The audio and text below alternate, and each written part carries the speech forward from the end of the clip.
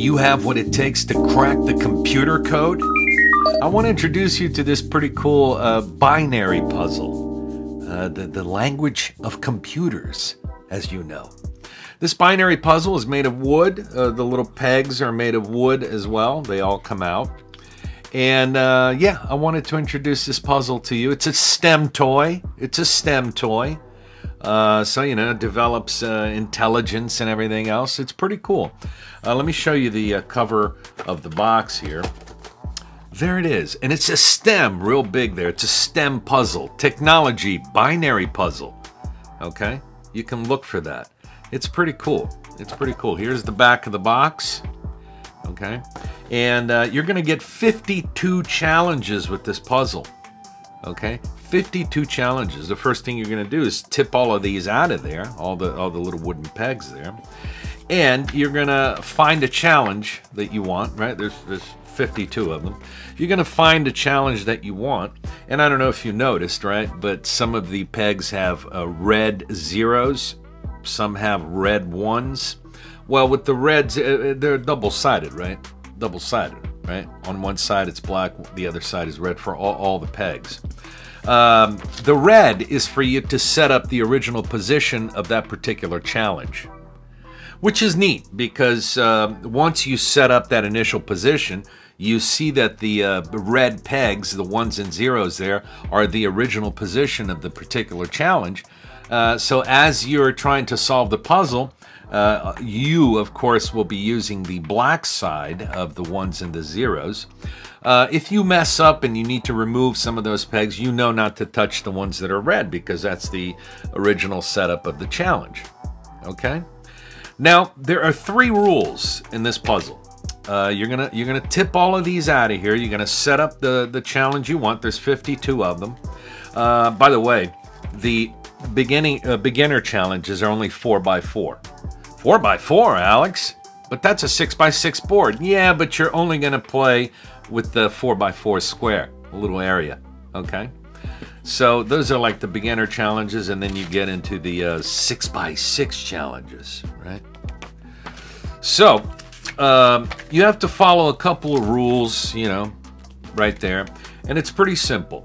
Rule number 1: each row and column is going to contain the same amount of ones and zeros. Okay, that's as you begin to set up your puzzle. Okay, every row and column is going to have the same amount of ones and zeros. Okay, that's how you have to set it up. Rule number 2: each row and column, okay, have a specific pattern.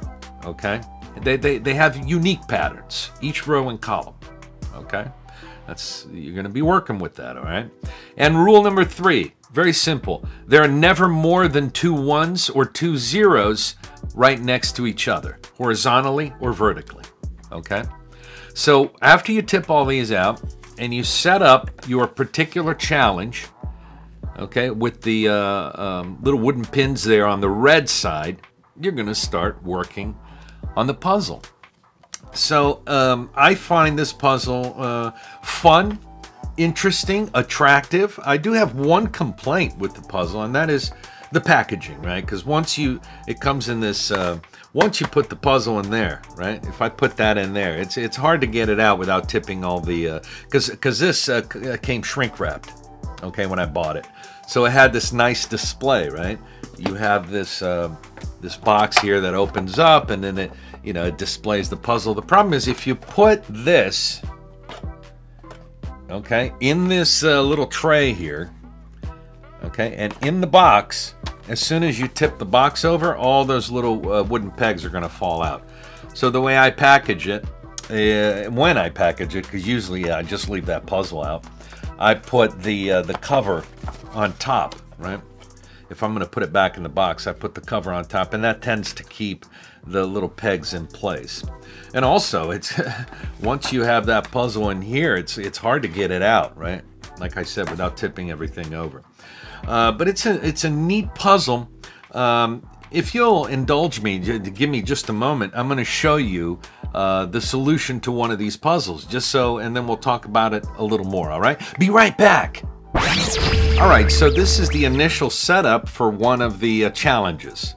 As you can see, all the little ones are red, right? And the zero is red. So when you set it up, all the pegs are going to be red side up. That way you know what the original setup is. Now, what do we know here so far? We know that every, horizontally or vertically, okay, every row or column is going to have a unique pattern. We know that every row and column is going to have the same amount of ones and zeros. So in this case here, we know that these are going to be zeros, right? Because there's 3 ones, so it has to be 3 zeros because that's how you solve it, right? Every row or column has the exact number, the same number of ones and zeros. And the other rule here that we can't forget is that there will never be more than 2 ones or zeros right next to each other. Okay, so clearly in this row here, we're going to have 2 zeros there, right? And in this row, there's going to be 2 zeros together at some point. And down here, there's going to be, possibly 2 zeros together here too. You have to work out the puzzle. So here's one of the challenges. Now, let me fill everything out, and we'll talk about it a little more.